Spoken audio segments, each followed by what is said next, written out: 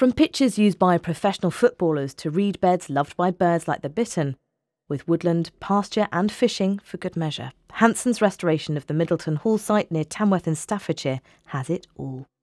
The sheer extent of the variety involved in the restoration of this 470-hectare sand and gravel site is quite incredible.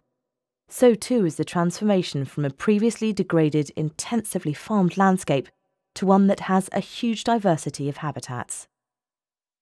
Dating in part from Norman times, the original Middleton Hall still stands at the heart of the estate and operates as a wedding party venue. Around it, Hanson has conserved the ancient park woodland. It has also returned some of the land it has quarried to farming, with potatoes and wheat both now cropping prolifically. The football pitches have been achieved on an area that was filled with inert material and are now part of the Aston Villa training ground.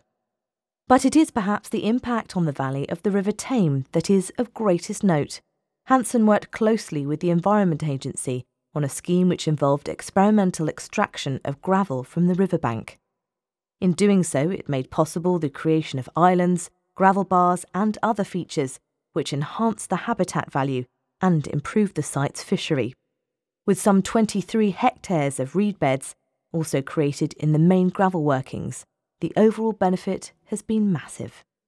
I think of all the restoration aspects, we are probably most proud of the river braiding, which is really a first for mineral extraction, to have taken out the river margins which were originally being left and make use of that natural resource of gravel, as well as creating a much better habitat, improved habitat for the river.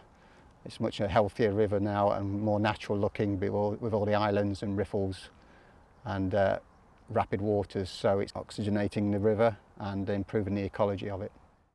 And what's more, the restoration helps to alleviate flooding in the wider area because the original floodplain now works as such, rather than simply funneling rising water downstream to Tamworth.